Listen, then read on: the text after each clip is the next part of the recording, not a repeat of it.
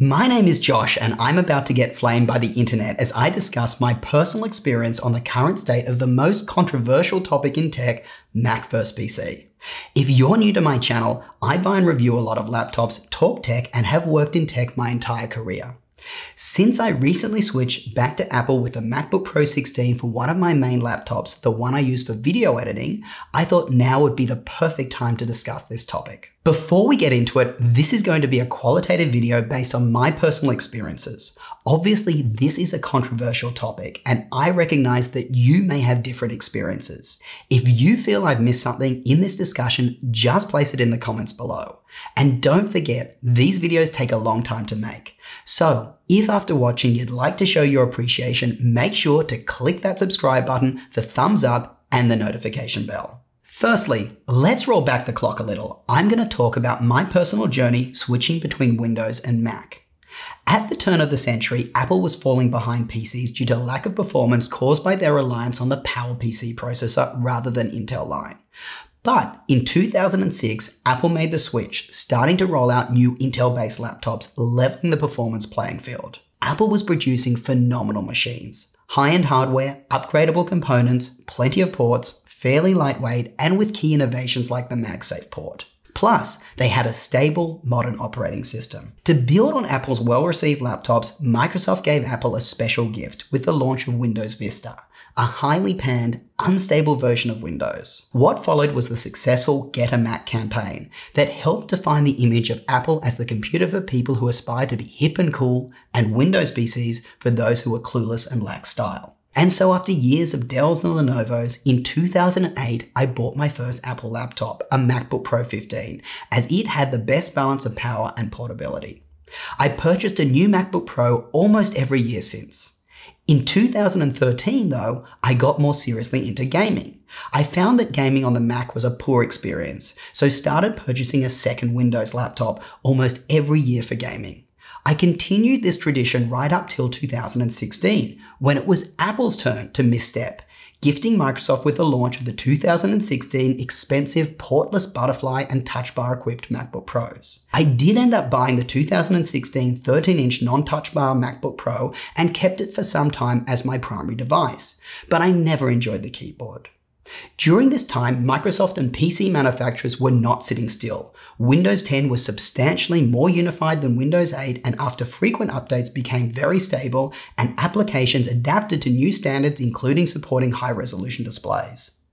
In addition, Microsoft's bold bets began to mature and became useful, including touchscreens, 2-in-1s, pen support, and Windows Hello biometric login. PC laptop manufacturers also substantially improved the quality of their offerings with several standout devices, including the first Dell XPS 13 with Infinity Display, gaming laptops with high refresh rate displays like the Razer Blade, or the incredible Surface Book 215, which at the time balanced powerful components in a high-quality chassis. Noticing these improvements on my secondary Windows gaming laptop, in 2017, I decided to fully switch back to only Windows PC laptops. But 2019 was a rough year for Windows laptops. After purchasing so many and returning them due to loud fans, poor build quality, and frequent crashing, the MacBook Pro 16 was released. A substantial return to form for Apple. Almost identical form factor to the older 15-inch, but with a larger 16-inch screen, improved keyboard, new powerful components, great speakers, and more storage for the same price. So I bought one. Well, it's now 2020, and this is exactly what I feel is the current state of Mac laptops versus PC laptops. CPU performance. To be honest, Apple, especially in their MacBook Pro 16, does an excellent job of getting the most performance out of a slim machine drawing only 100 watts of power. And the same does apply into their smaller machines like the MacBook Pro 13, but of course drawing less power. Sure, there are PC laptops whose CPU performance is a little better, but in my mind it's marginal and not worth the trade-off in size, weight, and of course fan noise. Check my Aero 17 HDR Cinebench scores compared to the MacBook Pro 16. That being said, if it's pure CPU performance, then we have to give this one to the PC. Gaming performance. It goes without saying that Windows dominates. Not only do PCs have access to high-end gaming and video graphics cards, but also games run better under Windows on the same hardware as when they are run on Mac OS X. Fan noise. It's a win to the Mac. Of all the PC laptops I've tested, and I'm including the Surface Book 2, Surface Laptop 3, Dell XPS, Razer Blade, nothing is as quiet as the Mac. Plus, you have excellent fan control apps available to customize the fan curve if you do want the fans to run more for better performance. Build quality, and another win to the Mac. Seriously, even the Surface Laptop 3 can't compete. Display. This one I'd actually give to the PC. Mac lovers, don't get too angry, hear me out. There are some absolutely incredible, high-resolution, color-accurate screens available for PC laptops. I personally believe the Aero 17 HDR has the best display on any laptop I've used, and I've used a lot. Additionally, PC laptops have the option of fast refresh rate and OLED screens as well as touchscreens. Trackpads. Apple still wins here. I've used some of the best Windows trackpads, including on the Razer Blade and the Surface lineup. The Mac is still more accurate and the only laptop that I would consider no need to carry a mouse at all. Keyboards. Just like Apple owns the trackpad category, Windows laptops dominate the keyboard category. You get access to the best keyboards on the market, including those from the Lenovo ThinkPad range and the Surface lineup. These have deeper and more satisfying travel than even the new MacBook Pro 16. Plus, you'll be able to choose from a massive range of external keyboards, including mechanical ones. Also, and importantly, if you are logging into a corporate work environment using Citrix, you'll most likely find your Windows keyboard layout will match the computer you're remotely accessing. You won't have to struggle with the muscle memory of using a Mac keyboard layout at home and a Windows one at work. Yes, I know you can remap keyboards to work on Mac OS, but it's definitely not as usable. Mouse. Even though Apple dominates the trackpad category, they don't dominate the mouse category. Apple's mice by default use mouse acceleration, which applies a curve to accelerate the mouse as you move it. For anyone who is used to a mouse on a PC, this can feel very discomforting, especially when gaming, where predicting the acceleration curve is almost impossible and quite frustrating. To make matters worse, macOS does not provide an easy way to disable this. What also sucks is that Apple natively combines certain settings, applying them both to the trackpad and the mouse. For example, scrolling direction. On the trackpad, natural scrolling is the normal way to scroll, while on the mouse, inverted is the most common. What this means is for most users, you will need to change a couple of settings and perhaps install some third-party apps to have the mouse work as expected. I personally find this whole thing a pain. Ports. With PCs, you get to choose from laptops with a wide array of ports. No need for dongle life. Want a laptop with an SD card reader? No problem. Sound quality. Apple wins. In fact, Apple destroys the PC here. The MacBook Pro 16 speakers are on a completely different level. Stability. It's a slight win for the Mac. Windows 10 with all its updates has definitely come a long way. But over the past 12 months, I've had only one system crash on my Mac, and maybe twice the touch bar has locked up. Compare that to numerous blue screens and other odd issues like this one on my Dell XPS 9370, which every time it boots thinks I have no SSD unless I manually select the SSD by pressing F12 when the laptop is booting. WTF.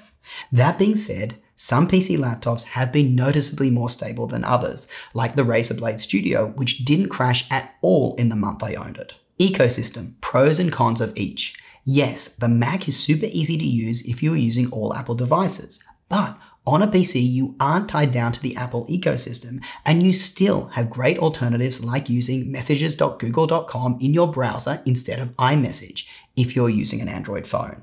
Additional capabilities. Even though the MacBook Pro does have the touch bar, which I personally don't mind, and Touch ID, Windows laptops have more additional features available, including touchscreens, pen support, face login, and even a 1080p webcam in the Surface Book 215. Price. It's a win for the Windows PCs. Generally, for similar hardware, Windows laptops are still cheaper. Even if Apple did give us more bang for our buck with their new MacBook Pro 16, which now starts with a 512GB drive rather than the paltry 256GB in the older model it replaced. Just take this Dell XPS 15 versus the MacBook Pro 16. For a 32GB 1TB SSD model, the Dell is around $2,200 for the 8-core model. The Apple is around $3,200, $1,000 more. Also, what's wonderful about PC laptops is you have a wealth of options at any price level. You can purchase a cheap 15-inch laptop for under $1,000 that is very capable with decent quality. That simply isn't possible with Apple. And lastly, the applications that the laptop comes with. I have to give this one to Apple.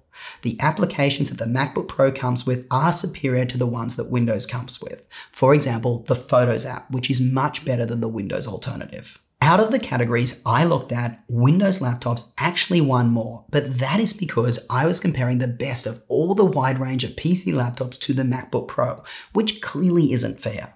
So enough of this nonsense. Let me sum up with some real recommendations. If you're doing any AAA gaming, get a Windows laptop.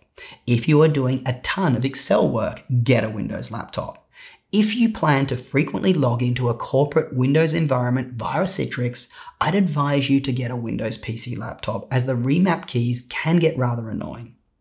If you want a big screen laptop for sub $2,000, then it's a PC laptop for you. If none of the above is you, then you've got a choice on your hands.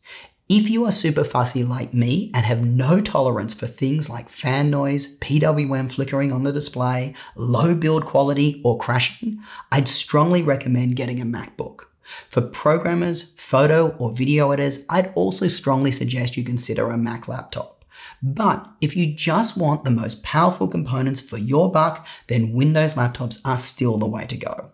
Anyway, that's all for today, folks. If you like this video, you know what to do. Smash that subscribe button, click the thumbs up and the notification bell. If you'd like to get chatting or think I've missed something, put it in the comments below. Till next time, I'll catch you later.